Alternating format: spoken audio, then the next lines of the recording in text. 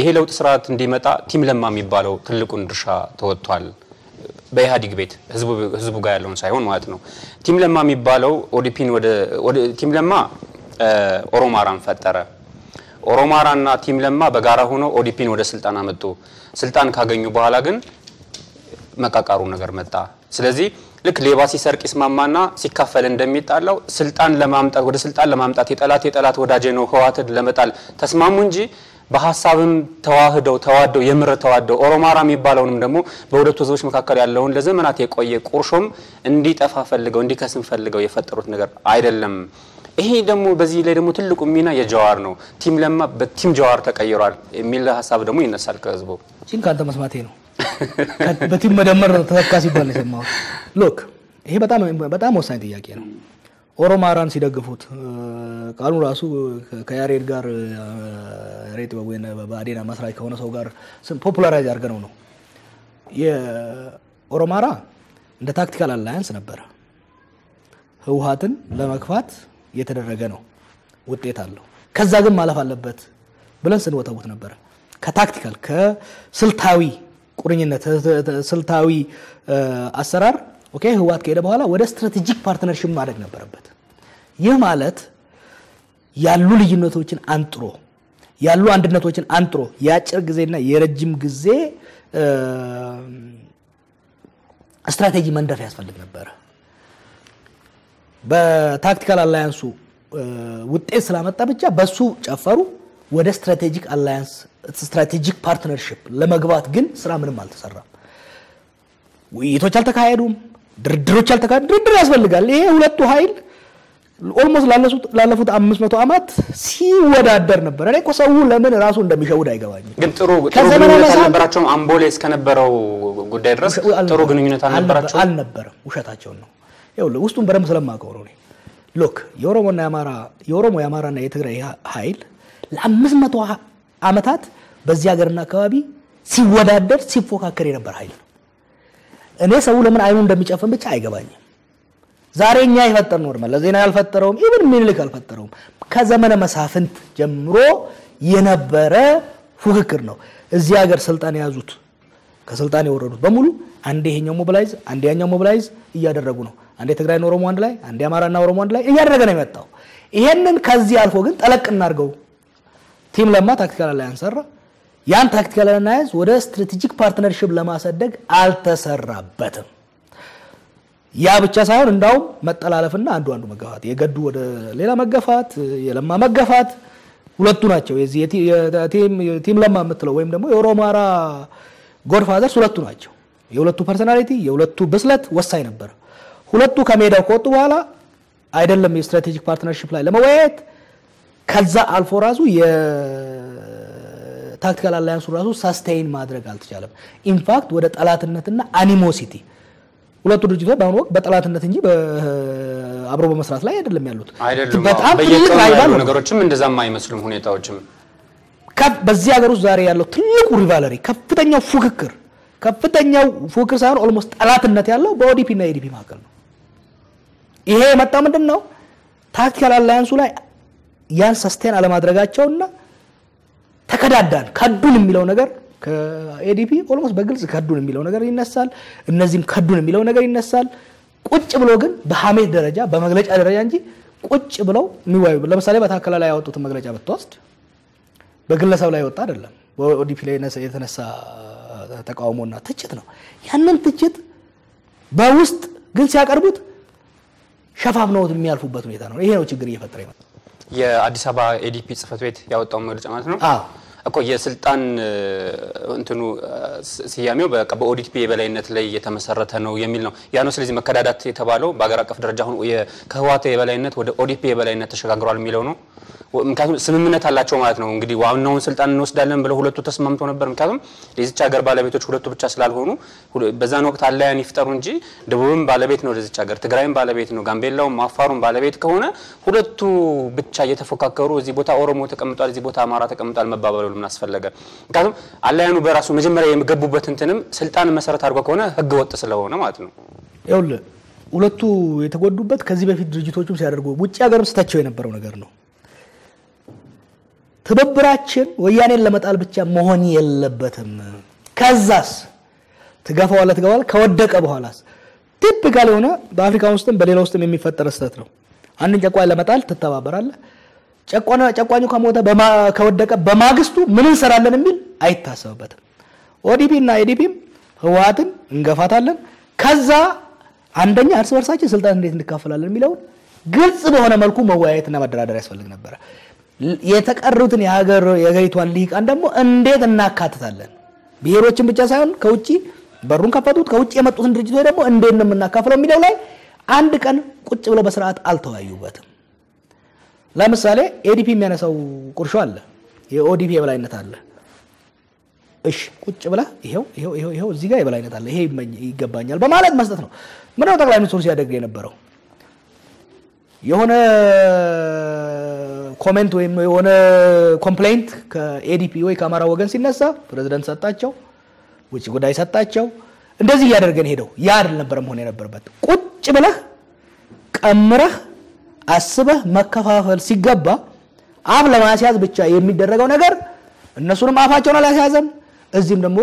ሞር ቁርሾ እየፈጠረ ይሄድ ስለዚህ የኦዲፒ የበላይነት አለ በስልጣን ላይ በተለይም በዋና ቦታዎች ባለው ልክ ነው ማለት ነው የለም አለመኖሩን ግን ማተዋየውና ለምሳሌ በፌደራል መንግስት ውስጥ ብትወስደው ኦሮሞ በአጠቃላይ 17% ነው በአጠቃላይ ፌደራል መንግስቱ ውስጥ ፌደራል መንግስቱ ምን በስልጣን ላይ ቢሮክራሲው እንዳለ በስልጣን ላይ ያለው ከላይ ያለው ነገር ብቻ አይደለም ከሚኒስትር ዴታ ጀምሮ እስከ ጠቅላይ ሚኒስትሩ ያለው ቢሮክራሲው የፌደራል መንግስት ሰራተኛ በሙሉ ብትወስደው የኦሮሞ 17% ነው አይ ሰራተኛማ በቅጥር ነው እኔ እኮ ማንነቴ ታይቶ አይደለም ማምቀጠረው ኖ ወሳኝ ነው ቢሮክራሲው ይኸውልህ የፌደራል መንግስት ሀገሪቷን ማንጸባረቅ መቻል አለበት ለምሳሌ የፌደራል ሰራተኞቹ በሙሉ ኦሮሞ ቢሆኑ አይ በቃ ሴክሬታሪ ነች እንዴ ነው የተቀጠረችው ማንንም አይልም ያ አይደለም ሆነ ያለበት ውሸት ነው እኮ ነው ማለት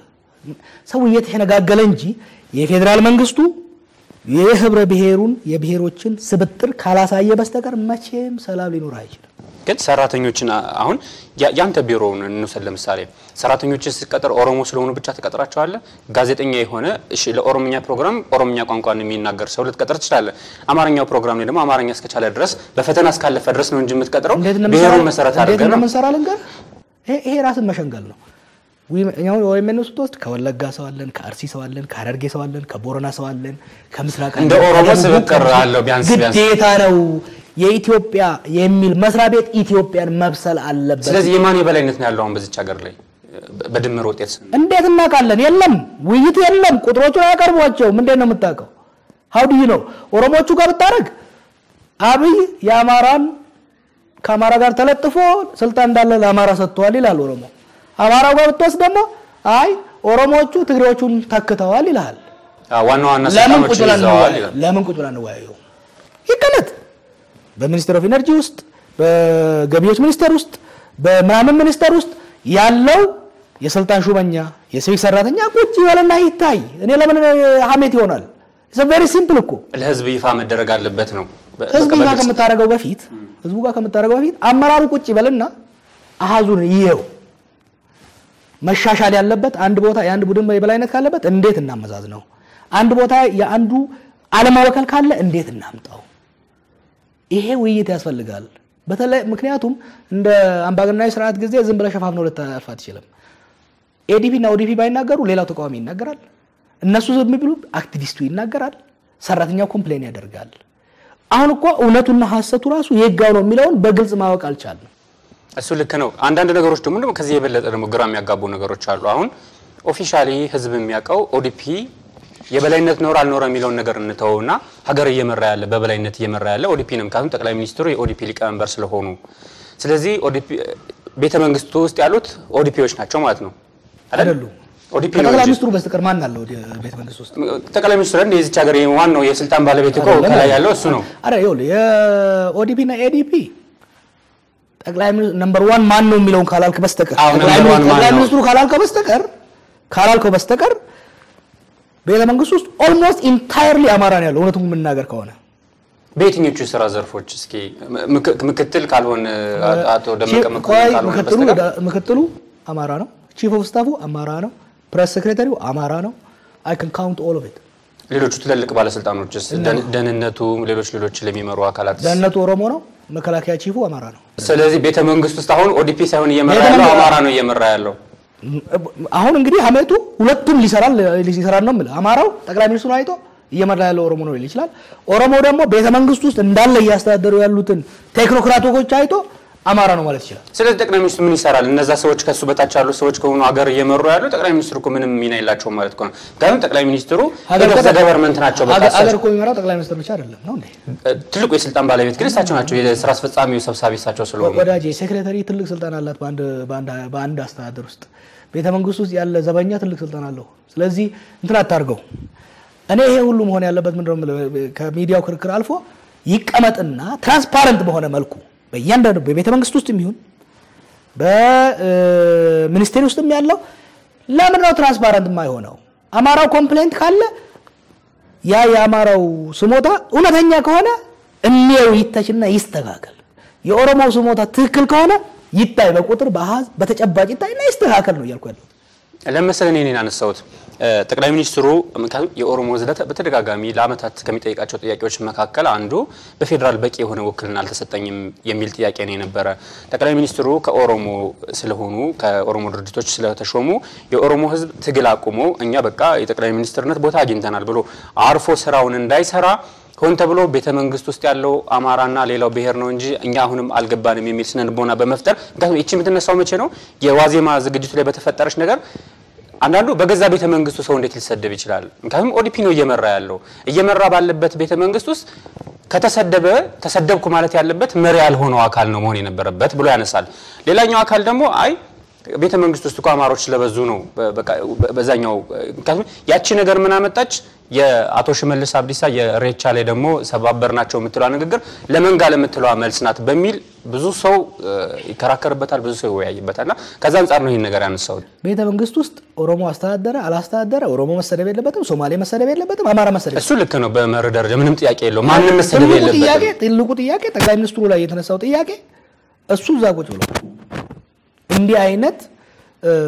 እሱ ወጣበት ማህበረሰብ ብቻ ሳይሆን ሌላን ማህበረሰብ ያ ብቻ አይደለም በነገራችን ላይ ያቺ it is the thing that broke the camel's back የሚባለው ነገር ነው ህዝቡ የታመቀውን ንዴት ወደ ውጭ ያወጣ ነው እዛው ስምታዩ የኦሮሞን ህዝብ የሌላውን ህዝብ ስሜት በጣም የሚኮረኩሩ ነገሮች ቤተመንግስቱ እየተካሄዱ ነው ይሄን መናገር አልፈልገውም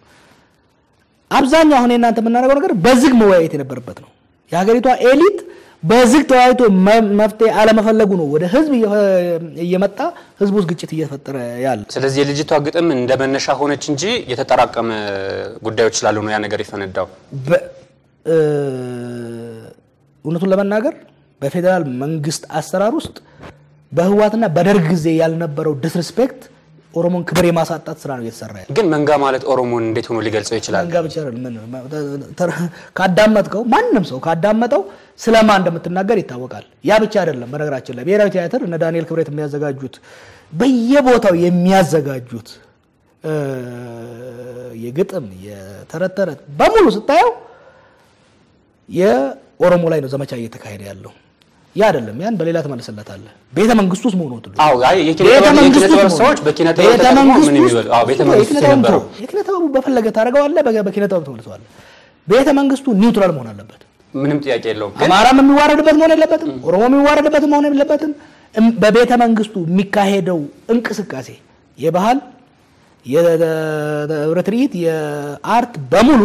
ሀገሪቷን መምሰል መቻል አለበት እሱ ልክ ነው ምንም ሀገሪቷን አይመስልም ነው ሰው ይያል ያለው ግን መንጋ በምንም ሁኔታ የኦሮሞን ህዝብ በምንም አይነት ነገር የሚገልጽ ነገር አይደለም አሁን መንጋ የሚለው ነገር ይሄ በስሜት የሚነዳ ብዙ ነገሮችን የሚፈጽም መሪ የሌለው ስነ ምግባር የጎደለው ማለት እንደዚህ አይነት ነገሮች ደግሞ አማራ ክልል ላይ አይተናል በጅምላ ብዙ ነገር ሲደረግ ኦሮሚያ ክልል ላይ አይተናል አማራ ክልል ያለውን መንጋ ሲባል ሰምተው ታውቃለህ ከዛ የመጀመሪያ መንጋ ወዳጄ ለምን ደሞ እንፎጋገረው መንጋ የሚለውን ህዋቶች ናቸው የጀመሩት ቄሮ ትግል በነበረበት ወቅት መንግስት ወፋ አይደለም ወይ ደግሞ ሾላ አይደለም በድንጋይ አይወርድም የመንጋጋጋታ መንግስትን ከስልጣን አይወርድም በማለት ፖፑላራይዝ የሆነው እዛ መንግስት ውስጥ ነው እና እንደዚህ አይነት መንጋ በየትም ቦታ የለም ቆይ ኦሮሞው ላይ ለማድረግ የሚያደርጉት ነው ገባ በፖለቲካል ተርሚኖሎጂ ውስጥ ቃላት የራሳቸውን ትርጉም ለምሳሌ አንድ ነገር ጠይቃ ጠባብ የሚለው ቃል ገና ሲሰማው ማንን ነው የሚወክለው እዚህ ሀገር ሲባል የኖረው ነው ወይስ እንደ አማርኛው አማርኛው ሶ መጥበብን ግን ፖለቲካል ተርሚኖሎጂ ነው ቃል አይደለም ያወራን ያለ ነው ፖለቲካዊ ቃሉ ጠባብ የሚለው ማን ነው የሚወክለው ለረጅም ዓመታት ትምክተኛ የሚለው ለአማራ ተሰጥቶ የቆየ ነው በቲዮሪ ብናወራው የኦሮሞ ትምክተኛ ሊኖር ይችላል የትግሬ ትምክተኛ ሊኖር ይችላል ግን ትምክተኛ የሚለውን ቃል አንድ ሰው ሲጠቀም ኢሚዲየትሊ በህዝቡ አይምሮ ውስጥ የሚመጣው ማን ነው ያማራው ማህበረሰብ ያማራው ፖለቲካ ክላስ ነው ስለዚህ መንጋ የሚለውን ቀጥታ ኦሮሞ ለማለት ነው ፖላራይዝ አድርገው ደጋግመው ለምን ደጋግመው የሚጠቀሙት ለምንድነው ደጋግመው ሲደጋገም አይደንቲካሊ ሆነ መጥቷል ግን ያቺ ልጅ የፖለቲካ ፓርቲ አባል አይደለችም ተጋብዛ የመጣች አንዲት የኪነ ጥበብ ሰው ናት እሺ እንደዛ ከሆነ በዚህ እንስማማ ልዩታን ተዋት ይኸውልህ ይሄ የተደራጀ የኦሮሞ ወደ ስልጣን መጣ ስለዚህ ፑሽ እናርጋቸው የሚል ሂስቶሪካሊ እኮ በሊትሬቸር ውስጥ ዲቨሎፕ እየደረገ የመጣ በተለይ ደግሞ ባለፈው አንድ አመት በብሔራዊ ቲያትር በነገራችን ላይ እንከታተላለን እዚህ ሀገር የሚሆነው ነገር ብዙን እናልፈዋለን እንጂ እዛ ቤተመንግስቱ የተላለፈው እንዳለ ፕሮግራሙን ሲያዘጋጁ የነበሩ ሰዎች ከተማው ምን ሲያዘጋጁ እንደነበሩ እናውቃለን ስለዚህ ወደ አንድ ገጣሚ ማውረዱ ትክክል አይደለም መንጋ ተብሎ ከተሰደበና ስድብ ነው ማንንም ሰው ቤተመንግስቱ ውስጥ ኒውትራል መሆን ስላለበት መሰደብ የለበትም አማራም ይሁን ኦሮሞም ይሁን ሶማሌ ይሁን ሚላውን ከተግባባን ያንን ነገር ደግሞ ድጋሜ ደግሞ መስቀል አደባባይ ላይ ሰባበርናቸው በሚል ደግሞ ያማራን ህዝብ ለምን መስደብ አስፈለገ ምክንያቱም አቶ ሽመልስ ነፍጠኛውን እዚህ የሰበረን ቦታ ላይ ሰባብረነዋል ብለው የገለጹት ለመንጋ ምላሽ ለመስጠት አሁን መንጋ ያለችው አንድ ልጅ ናት ወይም እነሱ የሚከተሉ ከሷ ጋር የነበሩ ሰዎች ሊሆኑ ይችላሉ ያማራ ህዝብችን ቤተመንግስት መጥቷል ተሳደበም ስለዚህ አሁንም ምንም በሌለበት በጉዳዩ በሌለበት የኦሮሞን ህዝብ በጉዳዩ ሳይመጣ ያማራ ህዝብ በዚህ ቦታ ላይ መጥቶ ምንም ነገር ሳይል ሰባበርናቸው አነካካትናቸው የሚል ንግግር መናገሩ ለምን አስፈለገ በሚል ደግሞ ይነሳል እነሽ መልስ ሲናገር እዛ ነበርኩ አማራው ላይ ያነጣጣል መሰለኝም ቆይ ምን ብለኛል መሰለ አንተ ካልከኝ ነገር ትምክተኛ ሲባል ካልተሸዋወድን አማራ ማለት ነው ነፍጠኛና ትምክተኛ አንድ አይደለም ነፍጠኛ ለዘመናት ለአማራ አይደለም ምን ወያኔ ለትግሬ ህዝብ ተሰጠ ነበር እንዴ ኖ አይደለም ነፍጠኛ በሎጂክ ደረጃ መስያነገበ ማለት ነው ሎጂክ አይደለም በፖለቲካል ተርሚኖሎጂውም ራሱ ወያኔ ላይ ስንታገል የነበረው አዲግራት ያለውን ህዝብ ላይ አይደለም በግልጽ እኮ ነበር የነፍጠኛ በሊትሬቸር ውስጥም በፖለቲካ ቋንቋ ውስጥም በሁሉም ውስጥ ዛሬ ገልብጠው ታመጡት እንጂ ነፍጠኛና ወያኔ አሁን ባለው ተቆጡ ነፍጠ ወያኔዎቹ እንደዛ ስላቸው የህዋት ሰዎች ወያኔ ስንል የነበረው ኢንፋክት ህዋትን አሳሰ ድርጅት እንኳን አይደለም ወያኔ ለምሳሌ ትርጉሙ ተወስደው በ1943 ከራያ ተነስቶ በኃይለ ሥላሴ ላይ ያመፀው ኃይል ነው ቀዳማዊ ወያኔ የሚባለው እኛ ግን ወያኔ ስንል የነበረው እኛም የአማራ አክቲቪስቶችም ወያኔ ስንል የነበረው የኢህአዴግን አገዛዝ በሙሉ ነው እንጂ ህዋትን አልነበረም ህዋትን ብቻ አይደለም ሲገዙ የነበሩትን በአጠቃላይ ነው እንጂ ለኛ እኮ ኦፒዲዮም ባደም ወያኔ ነበረች የገዢው ስርዓት በሙሉ በወያኔ ስር ነፍጠኛ ስንል ደግሞ ምንድነው ነፍጣ ይዞ ሀገርን ወሮ በግድ ሲያስገብር የነበረውን ኃይል ነው ስለዚህ ኦሮሞን ከዚህ አፈናቅሎ ሬቻን ካልኩሎ ሲያቆይ የነበረው ምንድነው የነፍጠኛው ስርዓት ነው ስለዚህ የነፍጠኛው ስርዓት ላይ ተናገረሱ እንደዛ ከሆነ የዛሬ 150 ዓመት ይሄን የነፍጠኛ የሚባለው ስርዓት ኦሮሞን አፈናቅሎ እዛ መስቀል አደባባይ ላይ ሬቻ እንዳይከበር ካደረገ አዲስ አበባ ከተመሰረተች 133 ዓመቷ ነው የተገናኙና ነው አቶ ሽመልስና የዛሬ 150 ዓመት ሰባበርናቸው አደቀቅናቸው ምናልባት እኮ አማርኛው በነፍጠኛ ስርዓት ምክንያት ተገለን የነበረው እንዳናከበር ተደርገን የነበረው አሁን እኛ የልጆች ታግለን ባመጣነው ነፃነት በዓል ማክበር ችለናል ቢሆንም አማርኛው ምንም ችግር አልነበረው ልክ ትናንትናውኑ እዚህ መስቀል አደባባይ ላይ እንደሰበሩ አይነት ንግግር ነው ያደረጉት ያ ማለት አሁን የተሰበረ አካል አለ ማለት ነው እንግዲህ በዚህ ሰዓት በተለይ ከለውጡ በኋላ መስቀል አደባባይ ላይ የተሰበረ ምናቀው በሰኔ 16 ጠቅላይ ሚኒስትሩን ደግፈው የወጡ ልጆች ሲሞቱ አይተናል ኢንጂነር ስመኘው ሲሞቱ አይተናል ከዛ ውጪ ግን መስቀል አደባባይ ላይ የተደረገ በነፍጠኛ ስርዓት የሚሆን በማንም የተደረገ ምንም አይነት ግጭት አልነበረም ስለዚህ የት መጣ ይሄ ነገር የወያኔ ስርዓት ሰባብረ ነው ዛሬ በነፃ እየተናገርን ነው ሽመልስ ቢል ኖሮ ቅር ይለ ነበር ማለት የወያኔን ስርዓት በነገራችን ላይ ተናግሮታል እሱም ሌሎችም ይናገራሉ የወያኔን ስርዓት አርበርብደን አሸንፈን ዛሬ የህዝቦች ነፃነት አምጥተናል ብሎ ቢናገር ኖሮ ችግር አለው ችግር የለውም ካንተና ከወያኔ ጋር ተፋለሙ ነበር ከዛ ከ150 ዓመት በፊት ተገናኛችሁ የነፍጠኛውን ስርዓት የዛሬ 40 ዓመት የህዝቦች ትግል ተደርምሷል አልተደረመሰም የዛሬ 40 ዓመት ዛሬ አሁን አልነበረ ከዚህ እንደው የታሪካዊ ሂደትን የተናገረው እሱ ከዚህ ሀገር በዚህ ጋር ጭቆና አድርጎ የኦሮሞ ህዝብ ባህሉን ማንነቱን እንዳያከብር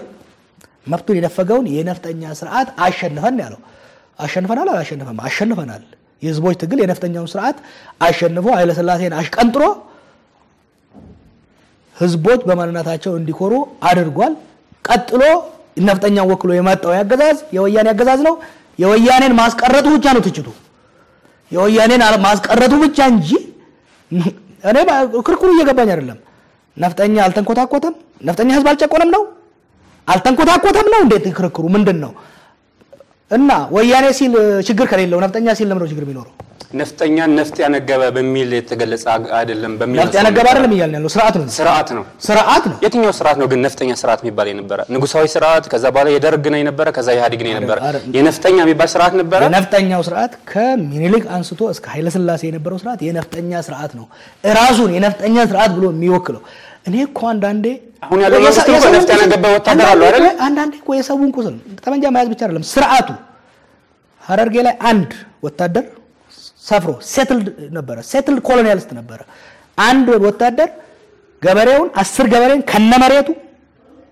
ከነባለቤቱ ከነትዳሩ ኦን ያደርግ ነበር ስለዚህ የጭሰኛና የላባደር ነው የነፍጠኛ ስርዓት ነው ቀጥሎ የመጣው የደርግ ስርዓት ነው ቀጥሎ የመጣው የወያኔ ስርዓት ነው ብዙ ትላልቅ አባቶች ደግሞ የሚስማሙበት ነፍጥ ያነገበ ለሀገር ለድንበር የታገለ ኦሮሞ ሊሆን ይችላል አማራ ሊሆን ይችላል ትግሬ ሊሆን ይችላል ብዙ የህወሓት ታጋዮች ደግሞ እንዴት እንደሚያምኑ ታውቃለህ ህወሓት ማለት ታግሎ ደርግ ኢትዮጵያን ከነጻነት አውጥቶ መስዋዕትነት ያደረገ 60000 ሰው ያለቀበት ነው የሚሉ አዎ that's part of the story true part of the story ነው እውነተኛ ነው ግን ከዛ በኋላ ያ ትግራይ ነጻ አውጥቶ ኢትዮጵያን ነጻ አወጣው ብሎ የመጣው ኃይል ደግሞ ሀገር ሲበዘብዝ ማዕከላዊ ላይ ቶርቸር ሲያደርግ የነበረ ነው the same ነፍጥ ያነገበው ሰው የሚኒሊክ ጦር የኃይለ ሥላሴ ጦር ዶጋሊ ላይ ተዋግቷል ከጣሊያን ጋር አዎ አድዋ ላይ ተዋግቷል አዎ ሐረርጌን አርሲን ወለጋን ደቡብን ሲዳማን ወላይታን ዘር ሲያጠፋ የነበረ ሲዘርፍ የነበረ ለረጅም ጊዜ ህዝቡን ሲያቆረቁዝ የነበረ ከዛም በተነሳ የህዝቡ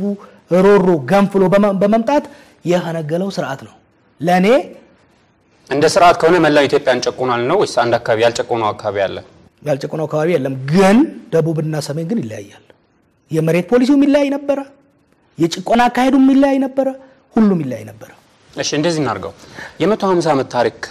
አንስቶ ቁርሾ ከማብዛትና ሌሎች ነገሮች ክፍተቶችን ከመፍጠር አሁን እድል አለ ታሪክ መፍጠር እየተቻለ 50 ዓመት ሊያሻገር የሚችል አንድ ሊያረግ ነገር መፍጠር እየተቻለ ለምን እንደዚህ አይነት ነገር ሊፈጠር ቻለ ከዛ ይልቅ የሚያስማሙ ለምሳሌ ሬቻ ኢትዮጵያውያን ባል ነው እንዲሁም እኮ 150 ዓመት የሚለውን የሚቃወሙ ሰዎች አሉ እዚህ ቀበና ወንዝ ላይ እናከብር ነበር እስከ ቅርብ ጊዜ እንደውም ያኔ ስናከብር ሁሉም ብሔረሰብ በጋራ ሆነ ነው ኦፊሻላዊ ሆኖ በመንግስት ደረጃ አይደለም እንጂ እናከብር ነበር አቃቂ ወንዝ እናከብር ነበር የሚሉ ሰዎች አሉ እሺ አይከበርም ቁሞ ነበር እንበል ሬቻ ልክ እንደ ምስጋና ቀን ነው ካልን ሁሉም ኢትዮጵያውያን በጋራ እንዲያከብሩት መስራት የኦሮሞ ልጆች ካምቦ መጣው እዚህ አልጋጣው መሬት ላይ ከሚተኙ አስፋልት ላይ ከሚያድሩ ቤታቸው የሚያስተኛቸው የአዲስ አበባ ሰው እንዲፈጠር ቢደረግ ይዛው የመጣችን ጭቆ የሚገዛት ሰው አምባሻ ገዝቶ ደግሞ ጾሙን ከሚያድር የሚበላ ባህል ለባህል የሚለዋወጥ አብሮ የሚጨፍር አብሮ በዓሉ የሚያከብር ህዝብ መፍጠር ነው የሚሻል የነበረው ወይስ አደባባዩ ልቀቁልን መንገዱን ልቀቁልን አክብረን እንሂድ አይነት እንደዚህ አይነት ነገር መፈጠሩ ነው ልክ አንድ የሚያረግ ነገር መፍጠር አይሻልም ነበር ማን ነው አደባባዩና መንገዱ ምክንያቱም ከቦሌ አራብሳ ጀምሮ እስከ እንትን ሙሉ መንገድ ተዘግቶ ነበር በየሰፈሩ ተከሻለ ነበር መስቀልም ተዘግቶ ነበር እዚች ነው ከኡራኤል ጀምረና የተዘጋው የመስቀል እዚህ ያለው ከተማ ህዝብ ያከበረው እሬቻን ከውጪ ስለይመጣ ለሴኩሪቲ ሲባል ምን አሁን እኮ እሷን ብቻ ነካርጌ ወደ አንተ ማናው ጥያቄ ለማለስ አብዛኛው ሚዲያ አብዛኛው በተለይ ኦሮሞ ጠል የሆነው ቡድን እሬቻን የጠበቀው ጭፍጨፋ ይካሄዳል የከተማው ህዝብና ህዝቡ ይጣላል ነው ይሄ ስለሚያክ ሴኩሪቲው ግጭት ሊፈጥሩ የሚችሉ ድሮች እንዳይፈጠሩ እርምጃ ወስዷል ለዚህ መመስገን ነበረበት አንተ ያነሳው ለምሳሌ የምስጋና ቀን ከሆነ ለምን ግጭት ይፈጠራል ምስጋና ለማመስገን ወጥቶ በጋራ ለማክበር ለምን ይጣላል ሰው ምንም የሚያጣለው ነገር እኮ አይኖርም ያ ሁሉ ህዝብ እየመጣ ያለ ግጭት ማስቀስቀስ የሚፈልግ ሰው ድንጋይ ቢወረውር ኦኬ ፍተሻ ያስፈልግ ማለት እኮ ነው የምስጋና ቀን ስለሆነ ፍተሻ ያስፈልግ ማለት ነው ድንጋይ የምስጋና ቀን ነው ኤጀንስ በተዋርስ መስቀልም እኮ ክርስቲያኖች በክርስትና እንትን ክርስቲያናዊ ሆነ በዓልን ያከብሩ ተፈትሸው ነው የሚመጡ ግን ተፈትሾ መንገድ ተዘግቶ ይሄ ሴኩሪቲ ትክክለኛ ስራ ነው የሰራው አንተ ያነሳው ጥያቄ ግን አለ ወደፊት ፎከስ ብናደርግ ይሻላል ወይ አዎ ትራንት የነበረው ታሪክና አሰራር አያስማማንም ቁስል ያለበት ቁርሾ ያለበት ነው ግን ምኒልክን እየሞገስክ እየኮፈስክ ያኖሌ ሀውልት ይፍረስልኝ እያልክ በየቤተመንግስቱ በየቦታው ለምሳሌ ፕሮፌሰር ዳኛቸው ያነሳውን በጣም ይገረመኝ እሱን የሚያክል ምሁር የሚኒልክን የሙት ዓመት ይሁን የበርዝዴ ሊያከብር አንኮበር ላይ ከፍ አድርጎት ሲያከብር ከርሞ ዛሬ ደግሞ ለምን የሚኒልክ ስርዓት የፈሰመውን ስተትና ዘረፋና በደል ለምን ተናገራችሁ ይባላል ስለ it takes two to tango የታሪክ ቁርሾ ቁስል አለብንኛ ቁስላችንን አትነካኩ ወደፊት የጋራ የሆነ ሀገር መመስረት እንችላለን ወደኋላ እንዳናይ ከተፈለገ እናንተም ወደኋላ አትዩ ነው ግን ምኒልክን ካሞገስክ የምኒልክን ገድል ከፍ አድርገን መታወራ ከሆነ እኛ ደግሞ የምኒልክን ወንጀል ከፍ አድርገን እናነሳለን የመለስን ገድል ከፍ አድርገው የምታነሳ ከሆነ እኛ ደግሞ የመለስን ወንጀል ከፍ አድርገን እንናገራለን ምን ይጠቅመናል ነው አሁን እንደ ሀገር ምን ይጠቅመናል ወደፊት ለመሻገር ወደፊት ያሰብን የጠፉ ጥፋቶችን ላለመድገም መስራት አይሻልም እንዝጋው ነው በሁለት መንገድ ነው መሄድ የሚችለው አባለበዚያ አንደኛው ፋይሉ እንዳለ እንዝጋው ክፋቱንም ደግነቱን አንናገር አንዱ እሱ ነው ሁለተኛው ክፋቱና ጥፋቱን ተወያይተን ተስማምተንበት ፋይሉን ዘግተን እንሄድ ነው ሁለቱም እየካሄደ አይደለም ያለው ቁስሌን ተነካካለህ ቁስሌን ሳሳይ ደግሞ ለምን ታሳየኛለህ እሱ አይሆንም ምናልባት በዚች ሀገር ማለት ነው በርግጥ ብዙ ሰዎች የ150 ዓመቷን ታሪክ ያነሳ ይጣላል እንጂ የ3000 ዓመት ታሪክ አላት የ1000 ዓመት ታሪክ አላት በመትባል ሀገር ውስጥ እቺን የ150ን ብቻ ያነሱ መጥፎውንም ጥሩንም እየተነሳ አንዱ የሚያሞግስበት አንዱ ደግሞ ያንዱ ጀግና ያንዱ ጠላት የሚደራረግበት ነገር ወይ ስምምነት ላይ ተደርሶ አንድ ቦታ ላይ የሚዘጋበት ነገር እንታሁን አሁን ያለው ትውልድ የዛ ጉዳይ ቀጥተኛ ተሳታፊ አልነበረም ተሳታፊ ካልነበረ ስለ ጉዳዩ ተነጋግሮ ተመካክሮ ዳግም እንዳይፈጸም የተፈጸመው ነገር ስተትም ከሆነ ይሄ ነገር ስተት ነው የተፈጸመው አንዳንድ ደግሞ በስተት ደግሞ የታሪክ የተዛቡ ታሪኮችም ካሉ ታርሞ መሄዱ መልካም ነው ግን ከዛ ይልቅ እኔ አሁንም ደግም ያጽኖ ሰጥቼ መናገር የምፈልገው ነገር በቃ እቺን ሀገር አንድ የሚያደርጉ ነገሮች እነዛን ነገሮች ልክ ነው በቃ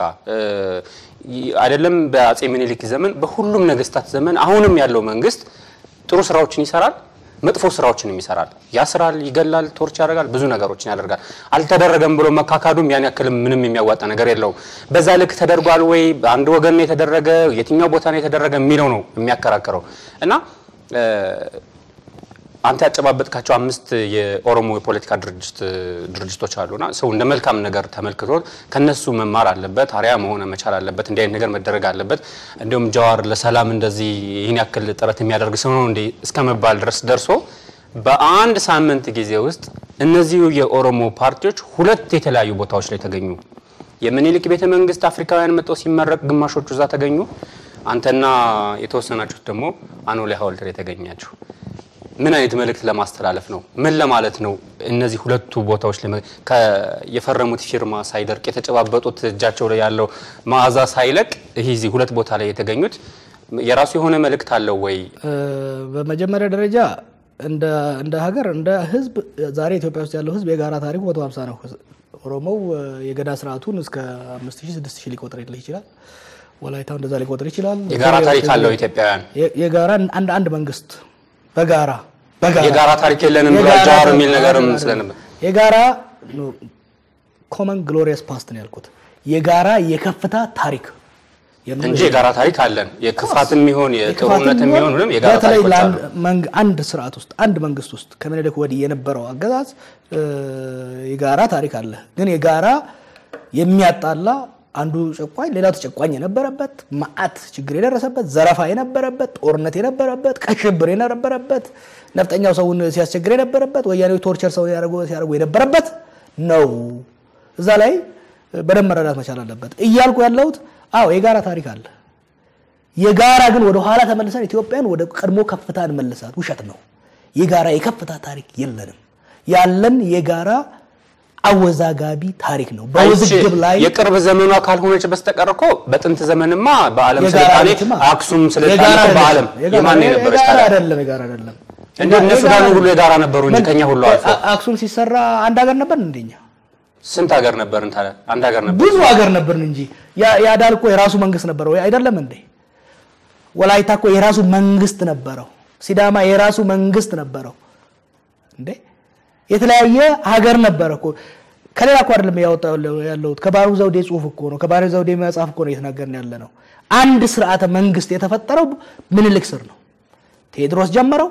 ምኒልክ ነው አንድ ስርዓተ መንግስት የፈጠረው አው ዘመነ መሳፍንትን ወደ እንትን የመጀመሪያ እንቅስቃሴ ያደረገው እንደም እኮ የተናገርኩት ለምሳሌ የኦሮሞና የአማራ የጋራ ታሪኩ 500 ዓመት ይሄዳል አብያለሁ ዋይ ከዘመነ መሳፍንት ጀምሮ የጥሉም የፍቅሩም የምኑም አለ የሁለቱ አንድ ላይ ካየው የትግራይና የአማራ ከዛ አለፍ ሊል ይችላል ግን ጸማይን ከተ ኮንሶን ከተ ሶማሌን ከተ አፋርን ከተ ይሄንን ወደ 60 ወደ 80 ምናምን የሚሆነው ብሄር አንድ ላይ ያካተተው ዘመነ መንግስት ግን ከምኒልክ ወዲህ የመጣ ነው ስለዚህ የከፍታ ታሪክ የሚባል የጋራ ታሪክ እንደ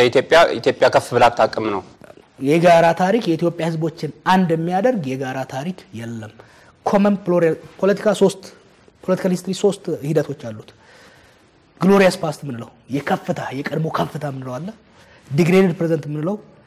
አሁን ያለንበት ችግር የውርደት የውድቀት ዘመን ምንለው አለ ከዛ ወደፊት ምናልመው ኢትዮጵያን ፊውቸር ምንለው አለ ማለት ምን አደረገ መሰለ ይሄንን ለማስታረቅ ሲሞክር በሚሊኒየም ላይ የተናገረው ነገር ስታየው የመጀመሪያው ሚሊኒየም አለ ለኢትዮጵያ የከፍታ ዘመን ነበር አለ ሁለተኛው ሚሊኒየም የጨለማ ዘመን ነበር አለ ያማራው ገዛዝ የነበረበት ወቅት አሁን ሶስተኛውን እየጀመርነው ሬኔሳንስ በጣም ትዝ ይላል ሬኔሳንስ ዳም ሬኔሳንስ ምናምን ሲሉት ኢትዮጵያ በትግራይ አመራር ስር ከፍታ ታመጣለች ነው ሌላ ወሬ አይደለም ሲናገር የነበረው ያንን የተቀበለው ሰው አለ እዚህ ሀገር ምን ማለት ነው በአክሱም ጊዜ በጣም ከፍታ ነው ከዛ የነ በብሎ እንግዲህ ሁለተኛው ክፍለ ዘመን ውስጥ እነ ፋሲለደስ የተሰሩበት ነው እነ ላሊበላ የተሰሩበት ነው ያንን የጨለማ ዘመን አለው ነው የራስን ለሁሉም ለትግራይ የከፍታ ዘመን አለ የዲግሬድድ ዘመን አለ የኢትዮጵያ ፊውቸር ሊኖር ይችላል እንደ ኦሮሞም እንደ አማራም ያ ግን ያ የትላንትና የከፍታ ዘመን የጋራ አይደለም ለትግራይ ልሂቃን የከፍታ ምንለው አክሱም ነው ለአማራ ልሂቃን የከፍታ ምንለው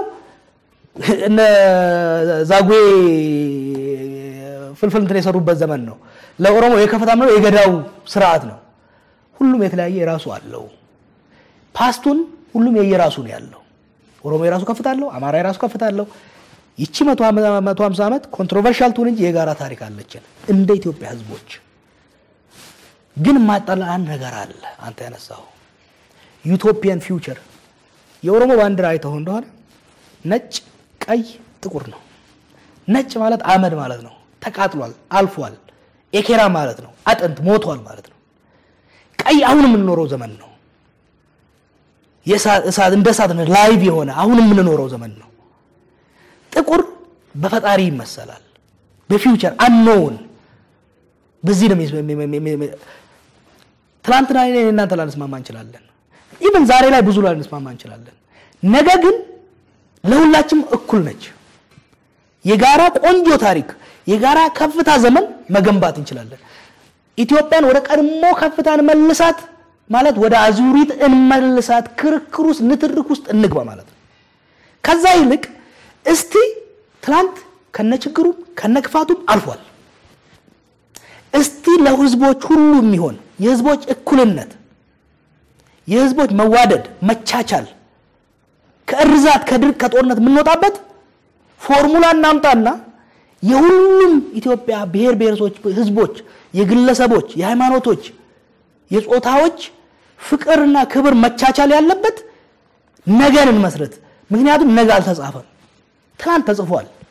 ነገ አልተጻፈም ነገ ግን የጋራ ነገ መጻፍ እንችላለን እዛ ላይ ፎከስ እናርግ አገሪቷን አዙሪት ውስጥ የከተታት ያለው የጠቅላይ ሚኒስትሩ አመለካከት ነው እነዚህ እንብለ ትላንትና ላይ ማነጣጠር ለኢትዮጵያ አይጠቅምም ቁስል ማነሳሳትን ነው ልዩነትን ማስፋትን ነው አነሰሪ ኮንትሮቨርሲ ይሄንን ምን እንደ አክቲቪስት ብቻ አይደለም I have studied it ማአት ፔፐር ጽፌበታለሁ ኢትዮጵያን ብቻ አይደለም የአርመንና የቱርክን አጥንቸዋለሁ የአሜሪካን የውስጥ ጉዳይ አጥንቸዋለሁ በአውሮፓ የነበረውን አጥንቸዋለሁ ህንድ የነበረውን አጥንቸዋለሁ በቀድሞን historical memory የሚባል አለ the impact of historical memory on contemporary politics ትልቅ ፊልድ ማአት PhDዎች የተሰሩበት ማአት ግጭቶች አብዛኞቹ የዓለማችን ግጭቶች ስለ ነገ አይደለም በነገራችን ላይ አብዛኞቹ የዓለም ዴድሊ የሆኑ ግጭቶች ትላንትን እንዴት እናስታውሰው ስለዚህ ምን ማድረግ ነበረባቸው ምንድነው ያደረጉት ጠቅላይ ሚኒስትሩ እዚህ ጋር የሚወቀሱበት ነገር የምኒልክን ቤተመንግስት ማደሳቸው ነው ጥፋቱ ማደሱ አይደለም አንደኛ ከመነሰክ ወደ ትላንትናው ከፍታ እንመለስ ፕሮብሌማቲክ ነው ላንዱ ከፍታ የነበረው ሌላው ሸለቆ ነበር ላንዱ ደስታ የነበረው ላንዱ ሐዘን ነበር ላንዱ ድል የነበረው ላንዱ ውርደት ነበር ስለዚህ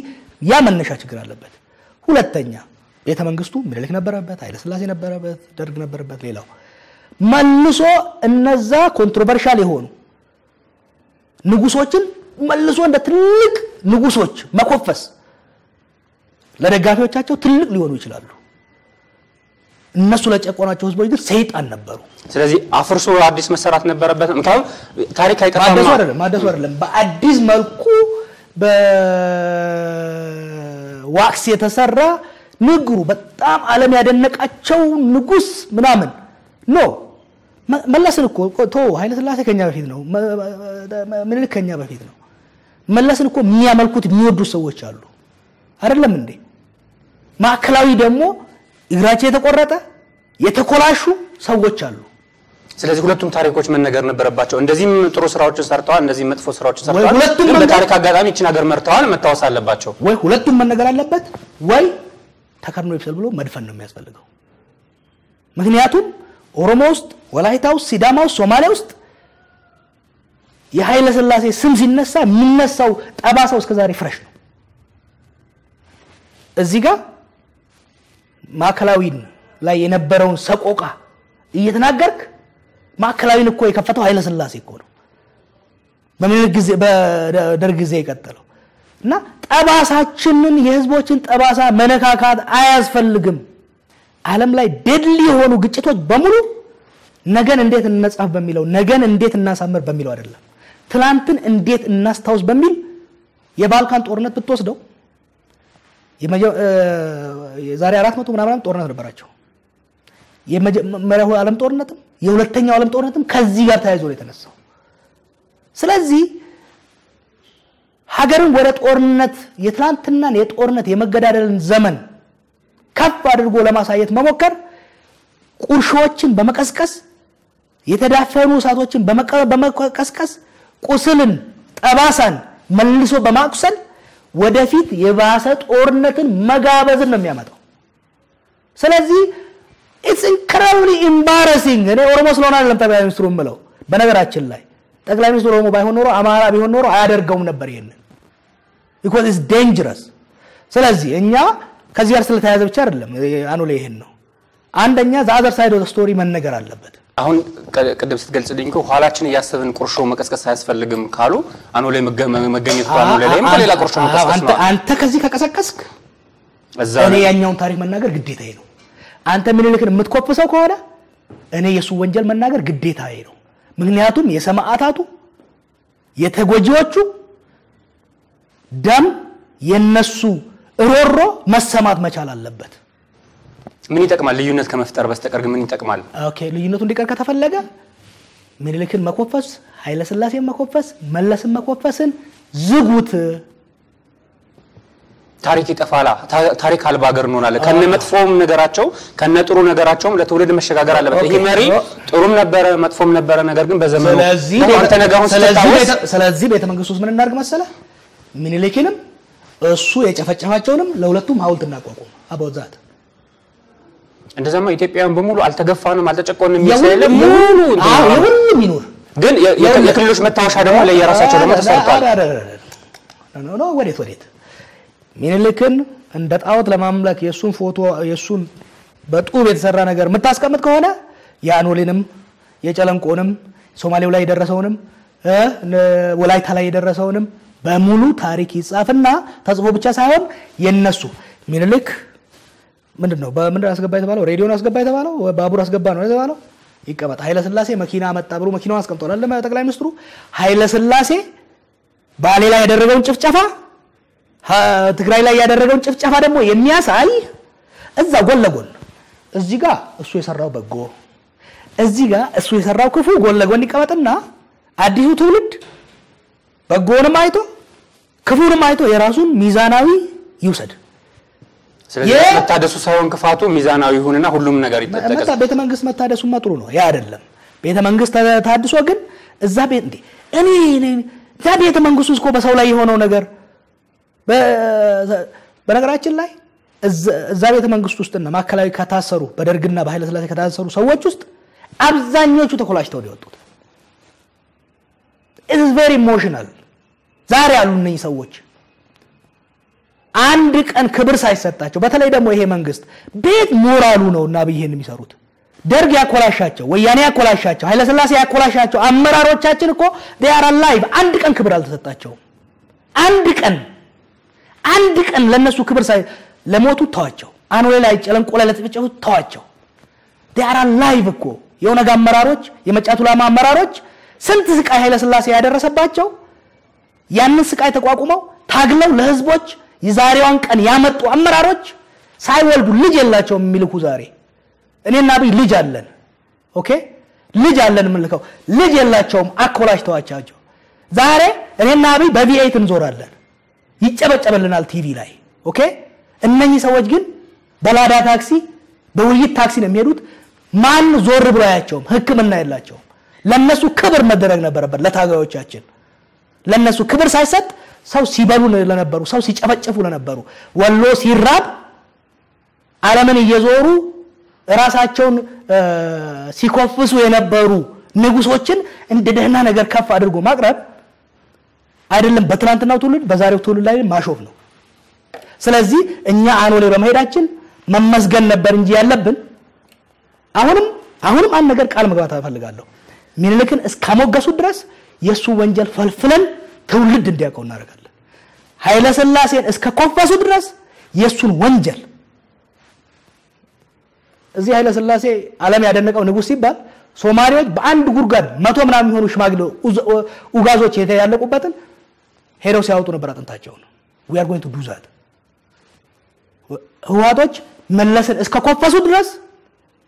በሱ አገዛዝ ውስጥ ያለቁትን የተኮላሹትን ያለ ልጅ የቀሩትን አውጥተን እናሳያለን ምክንያቱም የጭቁኑ ህዝብ